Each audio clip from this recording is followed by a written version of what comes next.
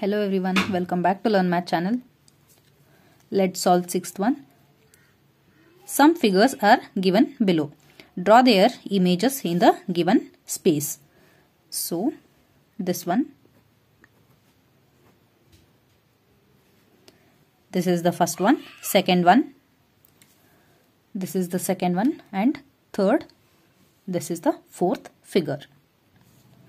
Now seventh one. A few numerals and words are given below.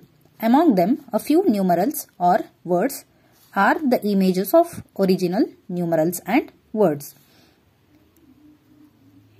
And you have to list them. So first one, 1818, second, 310. These are the given words. So you have to list them.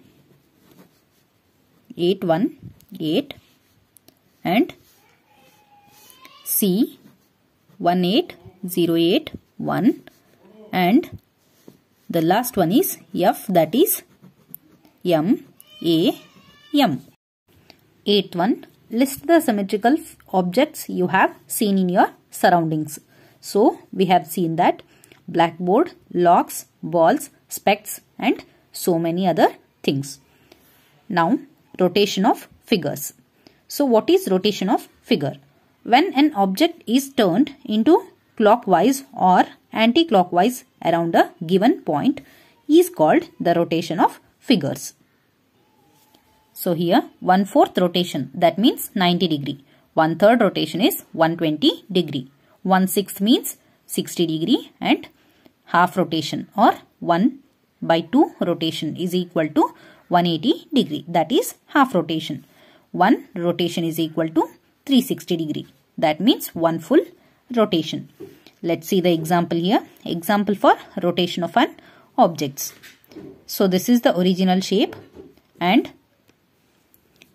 if you turn this shape to the 90 degree means 1/4 it will be in this shape and half rotation or 180 degree. This is the original shape.